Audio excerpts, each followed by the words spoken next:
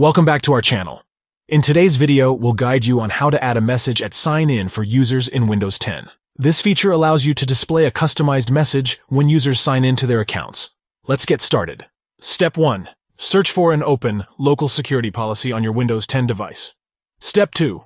Click or tap to open Local Policies and Security options in the left pane of the Local Security Policy window. Step 3. In the right pane of the Security options, double-click or tap on Interactive Logon, message text for users attempting to log on to open its properties. Step 4. Type the message text you want users to see in the provided box, and click or tap on OK. Step 5. In the right pane of the Security options, double-click or tap on Interactive Logon, message title for users attempting to log on to open its properties. Step 6. Type the message title you want users to see in the provided box, and click or tap on OK. Step 7. Once you've finished, you can close the Local Security Policy window if you prefer.